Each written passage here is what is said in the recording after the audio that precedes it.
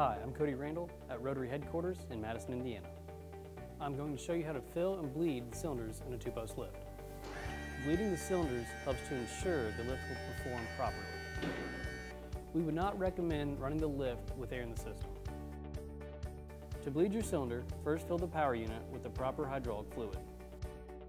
Next, raise the lift up so it is off the ground, right below the first lock.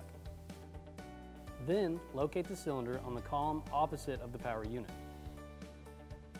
Place a 5/8 inch wrench on the bleeder screw and place a rag on top to catch excess hydraulic fluid.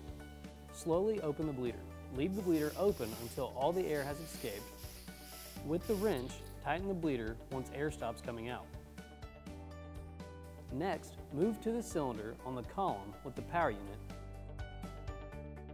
and repeat the process by placing the wrench on the bleeder screw, covering it with the rag, then opening the bleeder until all the air has escaped from the cylinder.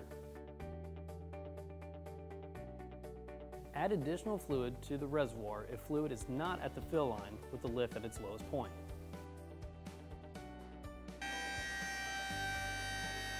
Make sure to run the lift up and down a couple times to ensure that the lift is running properly.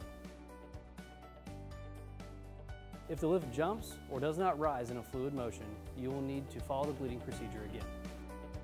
And if you need any personal assistance, please give us a call.